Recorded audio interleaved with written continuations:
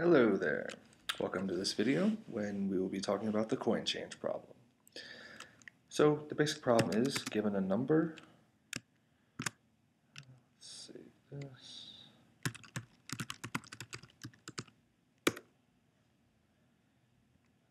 Place. Say we're given a number, 10 cents, nah, 5 cents, and a few coins. The coin changing problem asks, well, sometimes it asks what's the minimum way to do coins. Here we're going to do that at the end, but first of all we're going to go through all the different possibilities of ways to make change for this using this. So let's do this recursively. We need this. We need the available coins. Available. And we need the coins we have used so far. So if the sum of what we've used so far equals our target, let's yield that list.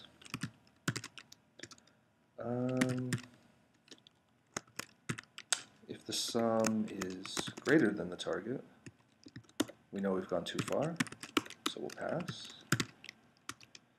If there are no more coins to use, we need to pass. Else, we have two recursive statements. So for C in change in same coins available and the number of coins so far plus the first coin available. For each of those, yield C. So this one's almost the same, but we need to remove the first coin available, and we don't want to select this. So the reason you do this one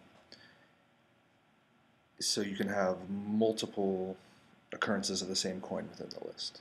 So if you're not removing any of the available ones, you're always going to start with what you have. So these. That way, when you're looking for 5, you can get 1, 1, 1, 1, 1. And the reason we do this one is because we need to stop picking 1s at some point. We need to move on to 5s, and this will let us do that. So let's just print out what we have here.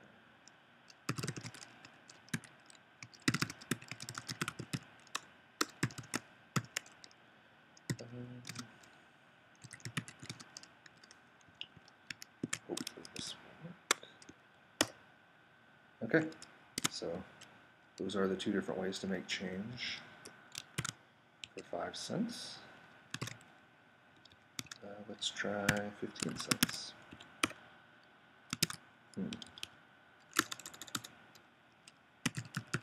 Kind of hard to read.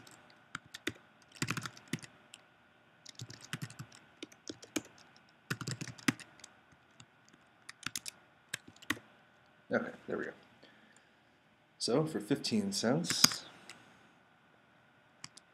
we have 15 ones, we have 10 ones and a 5, 5 ones, 2 5s, 5 ones, a 10, 3 5s, and a 5 and a 10. So typically you're asked this problem in order to get the minimum number of chains you need, coins that you need. So let's print the optimal.